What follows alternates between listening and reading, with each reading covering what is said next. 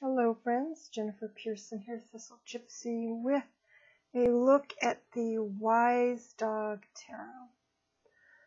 Tarot. So I don't know if this was Kickstarter or Indiegogo. This is actually the Death card that's on the front. But look at the beautiful box. It's got bits and pieces of the collage. So this is a doggy collage deck. And it looks like, and I know in part that it is digitally manipulated photographs. I have a friend, in fact, whose dog ended up in this. She almost bought me this deck, and I had to tell her that I already bought it for myself. So she was backing it too, and we didn't realize it until later, a few months after I'd started backing it. So this is a little thank you and signature there on the back. And the box, it actually wriggles open pretty well. There's the inside. But all of the sides of the box, again, have dogs on them. It doesn't have much of a guidebook, but I don't think that that's a big deal because it follows recognizable systems, you know, Rider-Waite-Smith. And it has all of the dogs. Thank you to all of the dogs. They came together to create the deck. And does she have anything in the back? Pentacles. Yeah, she has a basic symbolism guide, so that's interesting. Things like gladiolas. I guess that she has certain things that maybe are not in every sort of tarot deck, and so she's added them, so that's cool. And I've already been through this. I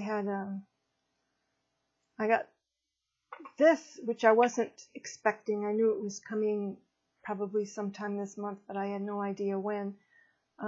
And I had ordered 1, 2, 3, 4, 5 decks from Amazon,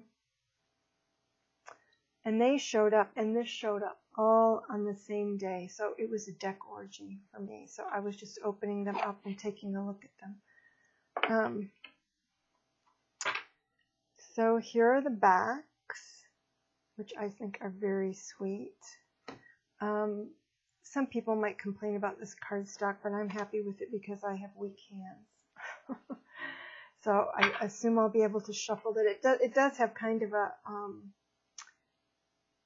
bias, kind of a downward bias right here, so it might be a little stiff for going up, but we'll see. All right, so we're just going to run through the cards, and at this point, I'm really happy with this deck. So for the Fool, we've got the Snake, which sometimes appears in, I think it's Marseille decks as well,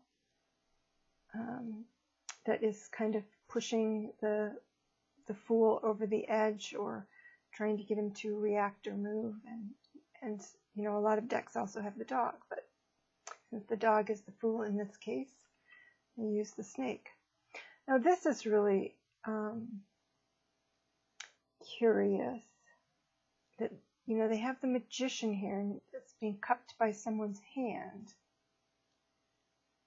And we have the Hamsa. She's into anatomical hearts. That's one thing that doesn't prevent me from liking, even loving the deck, but that's a sour note for me, is I'm not into the anatomical hearts like she is. But this is a strange magician. I don't know if it means he's dreaming. Yeah, I'll have to, well, let me see if she says anything in here, since it'll be an easy to find card.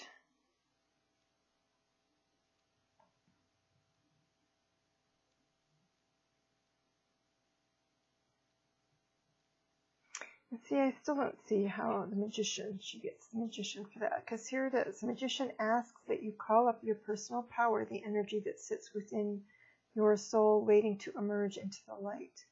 When you connect with your spirit ideas form. Okay, when you connect with your spirit, ideas form, your attitude will become more optimistic. Courage blossoms within your heart, and obstacles become nothing but yet another easy task, a small step on the path to success. So I don't know if this is supposed to be like the dog dreaming, dreaming of what will come. I'm not sure. But anyway, it's one of the few cards that left me wondering. The High Priestess. So there's lots of layers. So you have this misty world here. And then you've got Lassie. And I like this, what I'm seeing as Lassie, for the High Priestess, because of course Lassie always knew what was going on, and Lassie always knew who to go get. Lassie always knew. So it's definitely that sixth sense. Love it. The Empress. Hugs. There's a little pug love going on in this deck, and there's a little Shiba Inu love going on in this deck. And some other dogs that we see more than once. I think pit bulls we see more than once. But there's quite a wide variety. The Emperor. Hierophant.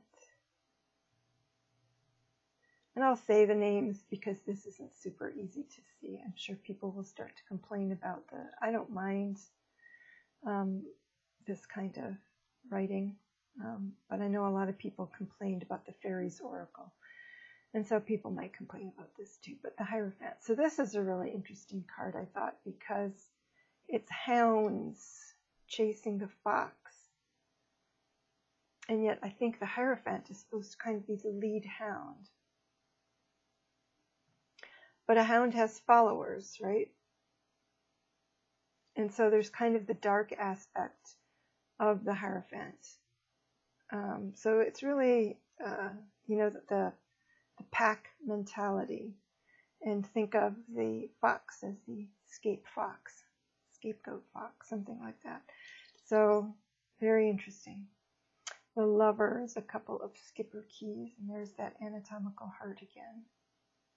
And this is what she does, is you see that there are like arteries pumping down into both of the dogs, sharing one heart. It's just a little too literal for me. But otherwise, a very beautiful card. The Chariot. Yes, Huskies. One white and one with some gray on it. So we've got that. Strength. I don't know if that's another pug or a French bulldog. There's our first Shiba Inu, the Hermit.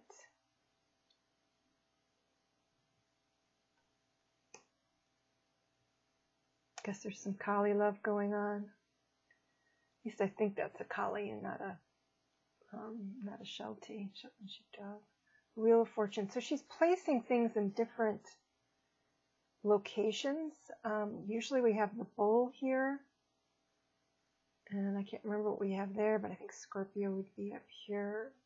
So yeah, she's moved things around. But otherwise, I have no problem with that, certainly. Justice. And it's funny, the black and the white, and the black and the white. Scotty dogs. So there's the idea of balance. I don't know if that red is supposed to be petals or what that's supposed to be, but and you have both a cup and a sword here. Just very, very fun, very cool. So Hanged Man. So caught in the tree with the cardinal. And then I think this is supposed to be what is frequently referred to as a cone of shame. The kind of protective cones they put on dogs to prevent them from chewing at stitches or something like that after a surgery. And here is the really fascinating death card. So the skeleton has wings, And it's like a Santa Muerte dog skeleton. Look at that. It's got designs all over it, not just on the skull, but all over it. And then the lilies. So I don't know if this is supposed to be this. I mean, that head doesn't look like it goes on that dog. But anyway, you know, if this dog is supposed to represent kind of the spirit having risen from death into a heavenly dog paradise there, or what that's supposed to indicate. It could also easily be a kind of an ancestor card, but beautiful. Temperance. Now here's a heart I can live with. Doesn't look so anatomical. So we have the sun. He is stepping in the water and on the earth, and that doesn't look like iris actually. It looks like something other than iris. Not sure, but there's a lotus also. Oh my gosh, Chihuahua's got the devil. Oh. And I would say that maybe it's meat turns you into a devil, whatever tempts you, whatever it is that you are so attached to that you become ferocious and hard to deal with and not somebody that other people want to be around. All has to do with your attachment to something. And then there's these starving dogs down here. Oh, I see that the Chihuahua is stepping on to chains or lines that these other dogs. They don't have anything down here but a bunch of bones they've been chewing on. But the Chihuahua is preventing them from getting any of its meat. The shepherd falling from a tower. I'm not sure what that bird is supposed to be right there. But this also makes some sense to me in a couple of different ways. One is that you don't think of a shepherd as abandoning ship. You think of a shepherd as staying. So it could indicate not only, and this is a fire tower, so it's something intended to prevent the fires, and yet it is on fire. So, I mean, that's a double shock. Yeah, and then whoever might have saved you actually ditches and runs. So there's just multiple things going on here. And there's another dove. Looks like there's lots of doves in this deck. The star. Looks like an Afghan. Looks like a Dane puppy. The moon. Looking down. So this seems to be a card of reflection, very much. Reflecting on oneself. The sun, which also seems to be maybe some harmony between opposites. That looks like a macaw or something. There's some kind of red parrot back there. Oh my goodness, judgment. And I think these are all the dogs who are in shelters or something. But the judgment is a pit bull, and that makes a lot of sense to me too, because of course that breed struggles with a lot of judgment. But there's that anatomical heart again. Here again, we have the zodiac signs, same as with the Wheel of Fortune. And this looks like an old dog, so it's interesting that the world is represented by an old dog. Having seen many seasons, it knows how things go. Ace of Wands, and it was interesting when I got this deck, when I got it out of the package, the aces were back with the pages. So it went from 2 to 10, and then ace, and then page, knight, queen, king. But I brought them all back forward. And it's interesting because this looks like a wand. It doesn't look like just a stick.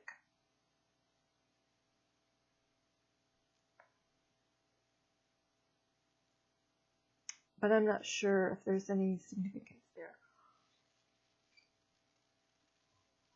And I'm not sure, since it's in the air, if the dog's focus isn't quite on it, so I don't know if the dog's supposed to be catching the stick or what.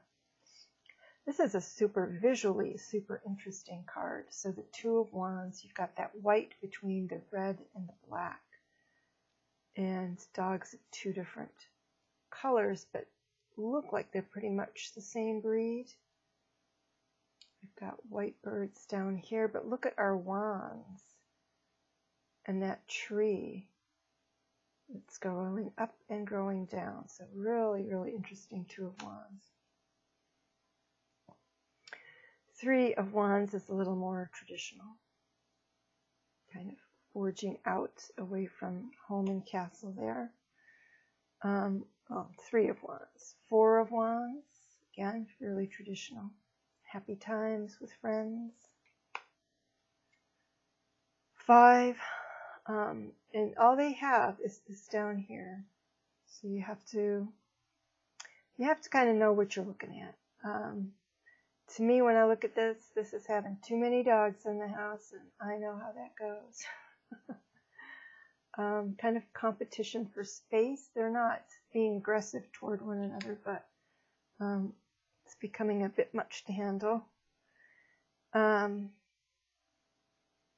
the 6, doggy's looking up to another dog. And again, looks kind of like an older dog, so great for the 7 of Wands, that it would be a border collie, because of course a border collie could take on 7 wands, no problem. 8 of Wands, looks like the little dog is carrying a garland. Yep. 9 of Wands. Again, guardian doesn't look too battered, but a guardian. And 10 of Wands, which I kind of see as just a difficult passage, you know, a tricky passage, you know, unsure footing as you try to move ahead. Such a soulful look in this poor dog's eyes. Page of Wands.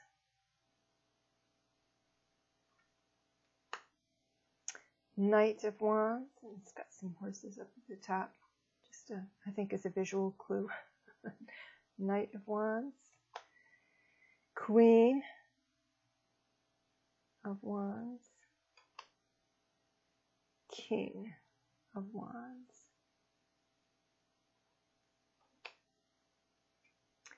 Ace of Cups. And it's interesting that there's a parrot in here too, so she must be a parrot lover as well. I suppose we can expect a parrot deck to come out eventually. Some more lilies. That looks almost like a white poppy behind. So that's the Ace of Cups. Strong purity messages coming on there. The 2, we've got a snake down here. Looks like a non-venomous snake, and we've got names on the cups. And 2 dog buddies.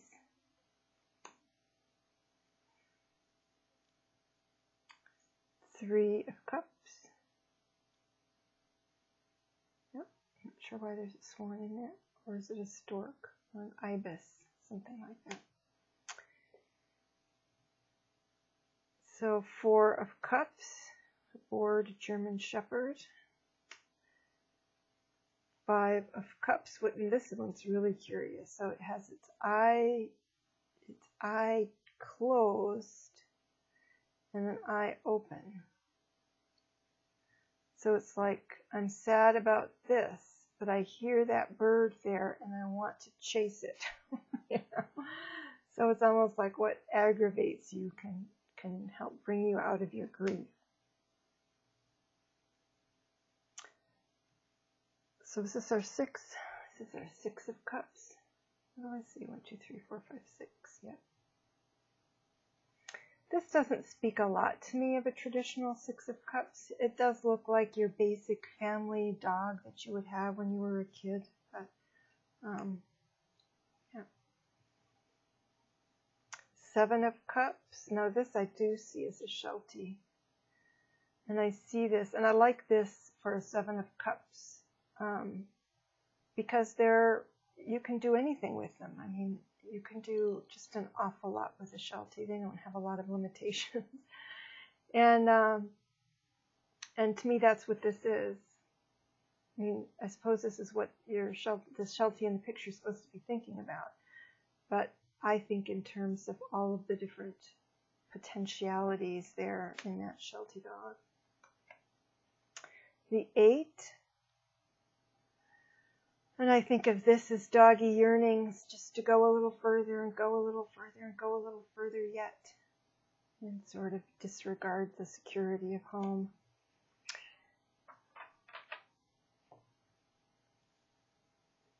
9. Just a happy dog, happy home dog. And a 10. And there you've got a kitty with a squirrel embedded, so everybody's happy. It makes sense to have a lab there. Such family dogs. Page of Cups. Now this one's really curious because you've got, it looks like this dog is in a flood. Like they're on some piece of floating debris in a flood. And the octopus is offering the cup. It's almost like the octopus is the Page of Cups, you know, offering something to this little dog. And then a seagull here. So that's a very curious card. I'm not sure quite what that's getting at. Knight of Cups. Love the expression on this dog's face. And again, we have horses up top. Now that's a really pretty heart.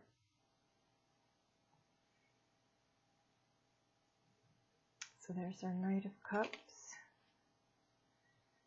And the Queen of Cups.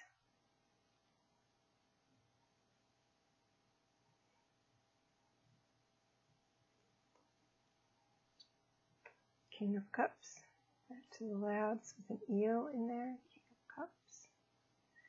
And a heron. And a fish about to jump into the dog's mouth. Ace of Swords.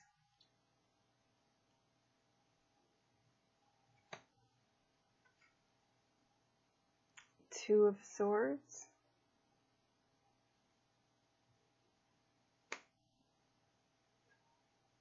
Three of Swords. So it's interesting that it's like the heart is tied to a clock. The clock is ticking. It's also tied to her. So my feeling, of course, that looks like an old dog. This is a dog that has passed on, but they are still connected at the heart.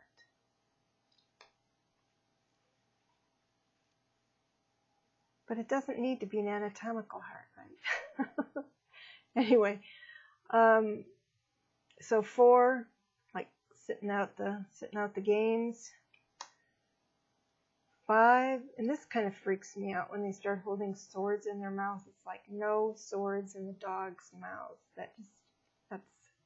That's a little grating to me. There's other ones where that occurs. But this is like, I'm going to get the approval because I brought all of the swords, and then what looks like a puppy, and doesn't even know the game, gets no attention and no praise.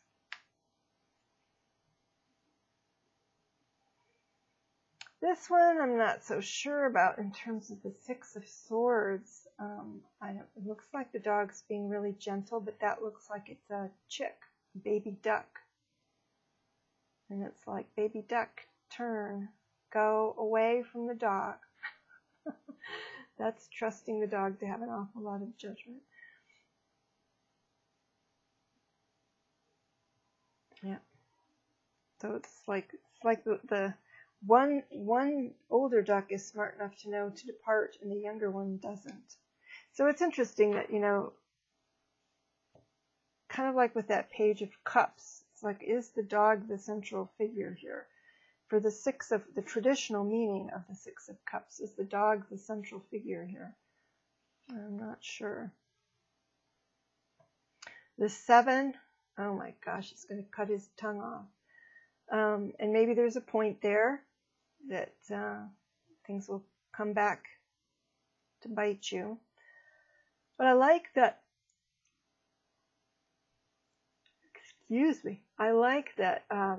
she's depicting it as a circus or a festival. In other words, the stakes in the thievery aren't really that high. And I think that's also true in the Rider-Waite-Smith, although you can see the tents in the background as being military tents. But they're all different colors, which generally wouldn't be the case if it was a military encampment. So, yeah, there's some trickiness going on here, but it's, there's not high stakes involved. The 8, fenced in. And of course, this person who made this deck also made the Crow Tarot, so I'm sure she couldn't help but put some crows in. There's that. They appear here and there, just like the doves are appearing here and there. The 9 is kind of amusing. There's cats. And I see this as a dog with his eyes open like, are those cats? Do I hear the cats coming to pounce on me? I'm trying to sleep here in my pillow. Do I hear the cats up on the counters or trying, or sneaking up on me?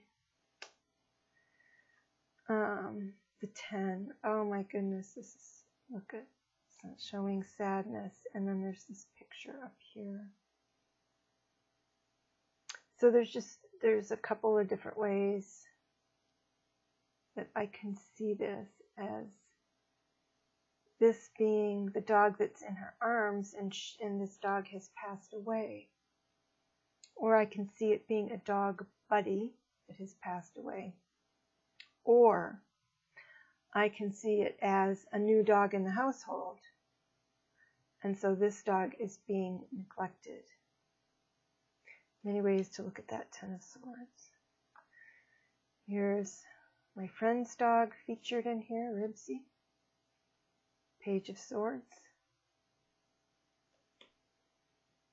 Again with that sword in the mouth. It's like, no, get the sword out of the mouth. Knight of Swords.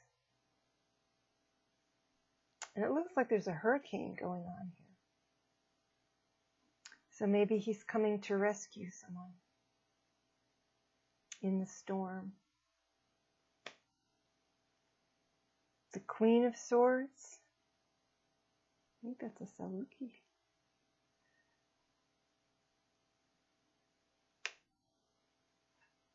And King of Swords. There's another Shiba Inu. And another anatomical heart.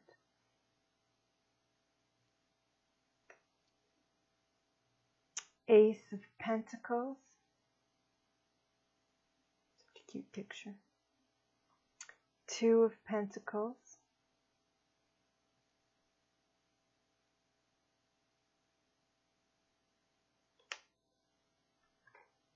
3 of Pentacles. Looks like they're helping each other get over the wall. 4 of Pentacles. Yep, burying all the bones, gathering them up. Quite a few shepherds in here too. 5 of Pentacles.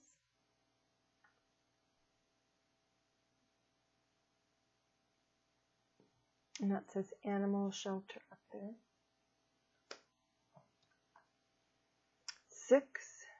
We have 2 different anatomical hearts. And so this is like the second place I'm seeing. So we had human hands just barely in the Magician, and now we have human hands here.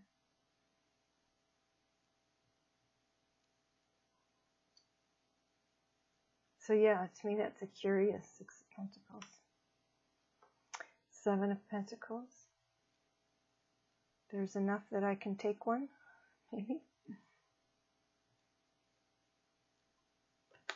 Or having found a treasure, but not being able to fit it all in your mouth. 8 of Pentacles. And so this is interesting because it's like the dog is running off to find another stick. It's like we have to put all of our, I'll use a stick to demonstrate. So this is paired, this is paired, this is kind of almost paired, this is almost paired, so it's like he has to run and go get another stick to pair up with the pentacle. 9 of Pentacles. Black lab, it looks like to me. Poodles. I wondered if the poodles would show up. And I think we've got different ages of poodles in here. This looks like adult, but not older poodle.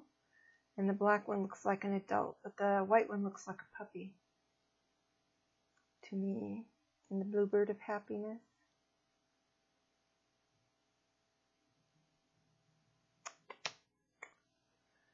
And this looks like an old dog, which is odd. It looks like an old dog for the Page of Pentacles. But look what she did to the pupil of the eye. It's, yeah, pentacle in the eye. So that's a curious card. And this dog seems to be living in a luxurious surrounding.